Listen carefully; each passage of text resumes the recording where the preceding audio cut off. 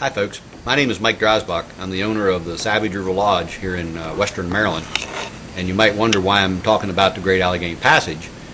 We're about 15 to 20 minutes away from the Great Allegheny Passage. We're on the trailhead at Deal, and we run a lot of bike services out of our lodge-based business to the Gap.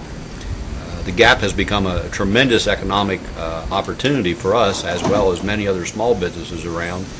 And it's fun for us to watch this all materialize, because 12 years ago, as we were developing our business plan to come up with destinations that would get people into sustainable outdoor type activities, we had hoped and we really worked hard on trying to establish biking as one of those destinations.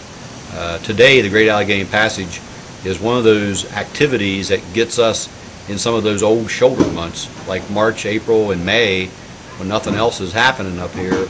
The biking business is a real important piece for us. It also fills in the end of the fall, and at the end of the fall, when we get to October and November, before we hit ski season, we still have a lot of people wanting to bike when it's a lot cooler. So can't say enough actually positive about the trail, because you could go on and on and on forever.